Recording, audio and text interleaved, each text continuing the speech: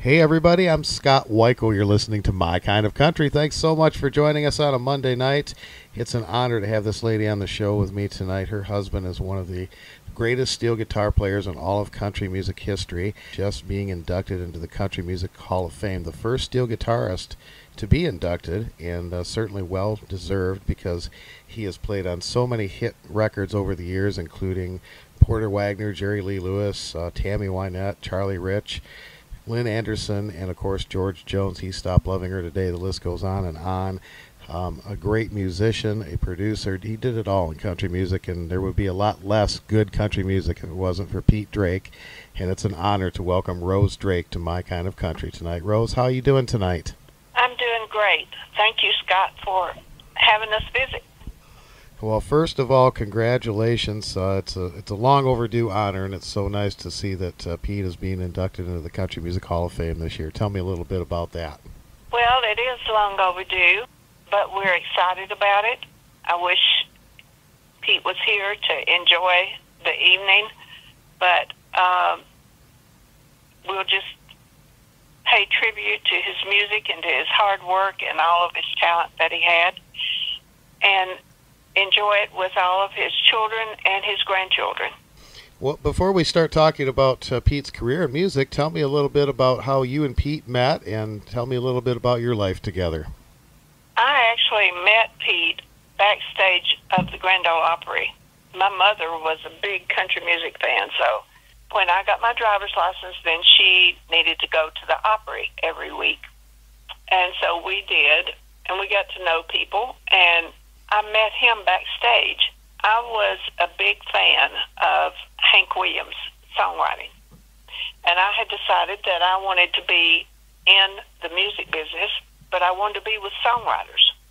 So eventually, Pete had already started a publishing company, and when I decided I wanted to be in the music business, then he said, no, you need to go get a trade of some sort. Women aren't supposed to be in the music business. It's not a good business for women. And I didn't want to be an entertainer. I just wanted to be around songwriters. So eventually, he would let me come to his office in the afternoons, and back then it was 45s. We would ship out 45s of songs that he had published and owned. And I just gradually learned the business because he would say, I was going to Vanderbilt Nursing School, and then he would say, I don't want to do this. I don't really like to do this, because all he wanted to do was play his guitar. So I'd say, well, I can take care of that. So eventually he hired me to take care of the publishing. Then after a while, we started the record label. Then we bought a studio building. Then he decided that he wanted another studio, so it was just one studio right after another. I worked for him for probably 20 years before we got married. Then we just worked day and night. And now Pete's from Georgia originally, right? He was born in Augusta and raised in Atlanta. Okay. And when did he move to Nashville? 1959. Okay, and he worked for Wilma Lee and Stoney Cooper and Marty Robbins, I think, right? Yes. Wow. On the road.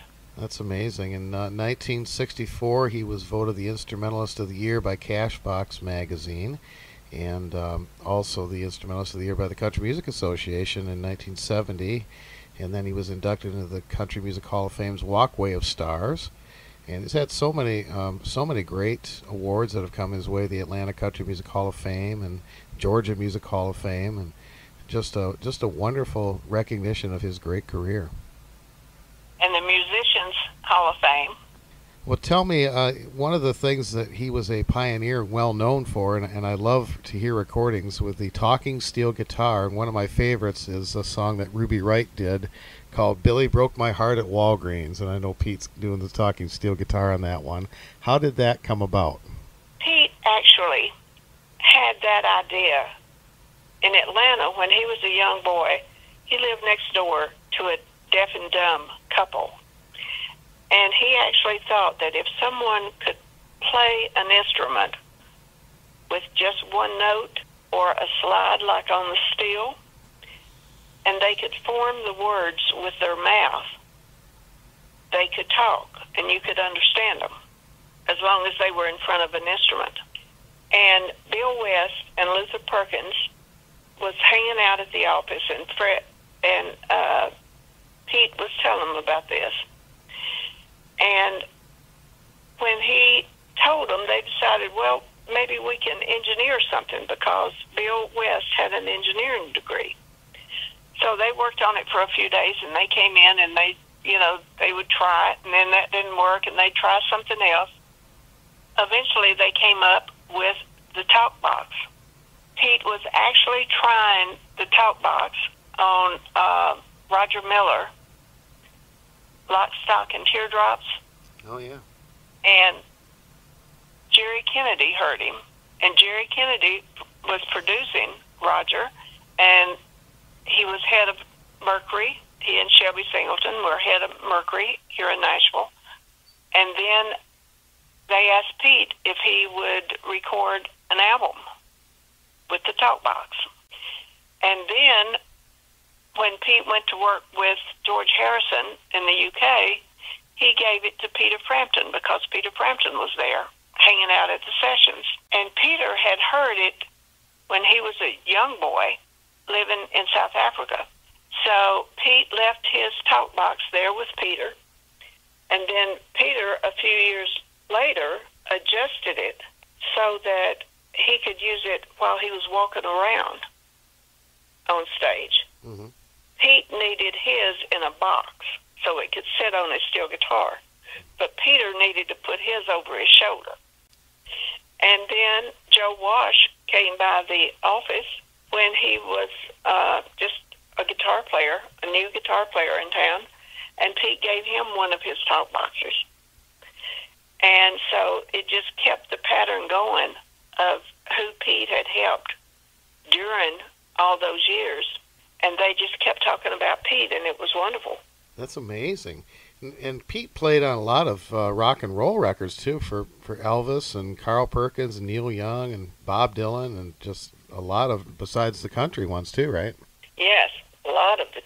He did 3 albums with Bob Dylan. He did, I think it was 4 movies with Elvis. Wow. And he did the George Harrison, the All Things Must Pass album, Mm-hmm. which they've just remastered and re-released. And they changed some of the musicians. That's happened twice. George remixed it and released it, but he left Pete's part on. And now George's son has remixed it and released it, but he left Pete's part on there. Well, Pete also did a lot of great session work, as we had mentioned, a lot of great songs, and he also had Window Music Publishing, right? Yes. A lot of great songs came from that catalog, too, from Jim Reeves and Dottie West and Johnny Rodriguez. I mean, just an incredible list, and we're going to play, all the songs we're going to play after this interview are things that either Pete played on or produced or had a hand on, so it's a pretty impressive. Oh, great. Yeah, it's a pretty impressive body of work.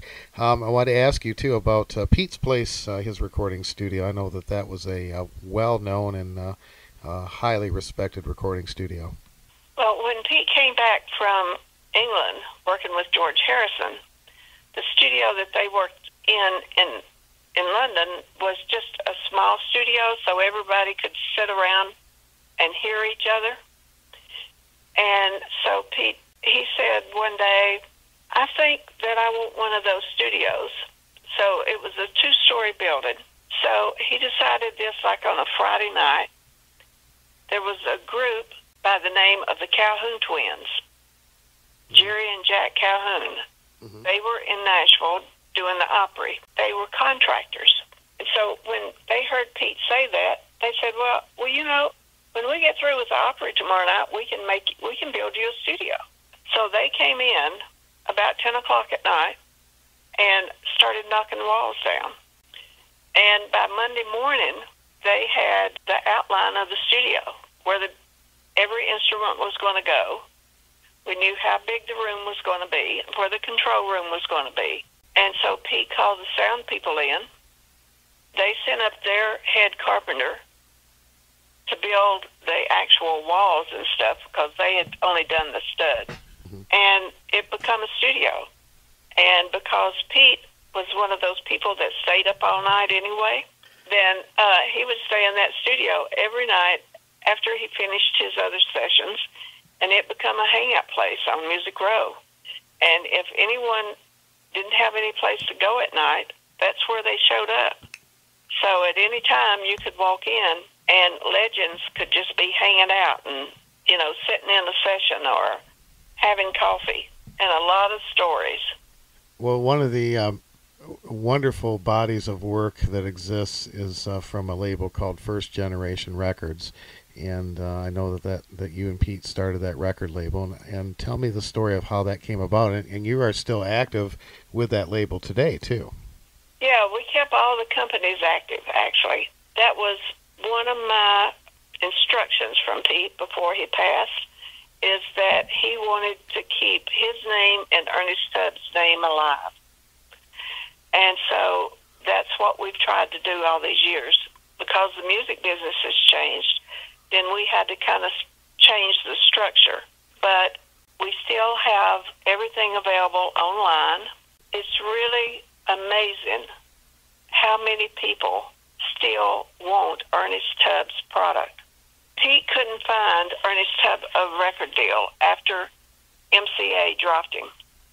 And he just couldn't believe that any record label would ever say no to Ernest Tubbs. So he came home one day and he said, we're going to start a label and we're going to promote Ernest Tubbs. So that's what we did. And then he started signing other Grand Ole Opry acts that were having a hard time finding a record label. And so we've just tried to keep those names alive.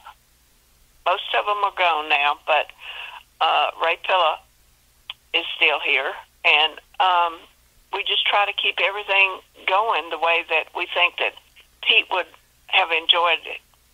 We put videos up. We try to just find all the press that we can on all of these people to keep things going. I play a lot of records from the First Generation series, The Stars of the Grand Ole Opry. There are some great albums. Gene Shepard, and as you mentioned, Ray Pilla, Stonewall Jackson, Justin Tubb, Billy Walker. Just the list just goes on, and wonderful. And folks, I do want to mention too, you can visit PeteDrake.net is the website, and I believe that all those First Generation recordings are available on that website. Is that correct? They are, or CountryRecords.com. Okay, folks, we will put all that information on our Facebook page for you as well. And then there's also a great Facebook page called Pete Drake Music and Friends, and we'll put that link on our site for you as well, so you can check that out. One of the great projects from First Generation that I wanted to ask about, Rose, was the Legend and the Legacy project with Ernest Tubb. When Pete couldn't find E.T. A record label, he needed to come up with a different way to promote Ernest. So while Ernest was on the road, then he recorded like 24 tracks on Ernest. And then when Ernest was on the road, he brought all these guest artists in to record without Ernest knowing it. And we gave that project to Ernest for his 65th birthday. And we had a big party at the Exit Inn. Even Peter Fonda came. Oh, wow. And what was really funny was when Ernest met Peter Fonda, he said, "Son, I don't think too much of your movies, but I sure do like your daddy."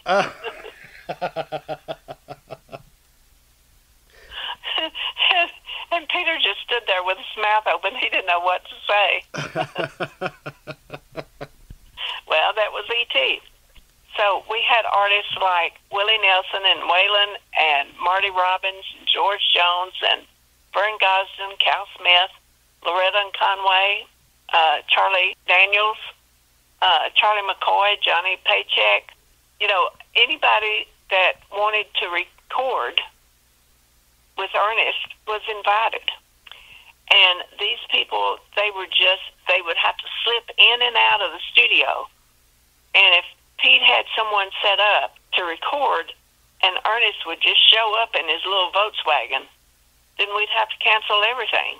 It was like about 2 or 3 months of just sneaking Ernest in and out of the studio when and all these different artists, because they were trying to keep it a secret. And then the day that they played it for Ernest, Owen Bradley was there. Ernest just cried. Wow. He was just so impressed that all these people wanted to do duets with him. Well, it's a stellar project and still available, as we mentioned. One of the things I was curious about, after they told Ernest about this and played this for them, did he go back in then and record? Because I know there's some parts in those songs where he says, take it, Merle, or somebody. So I assume he must have gone back in and re-recorded those parts after that. He did, yes. Now, there was a collection that a record label, I think it was called Laserlight, released of those recordings, but there were more than what were on the original album. Were those done later? They went back in after the original album was released and did some more tracks because people kept coming wanting to record.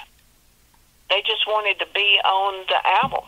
So Pete would let anyone that wanted to record with him that was a name artist just come in and record.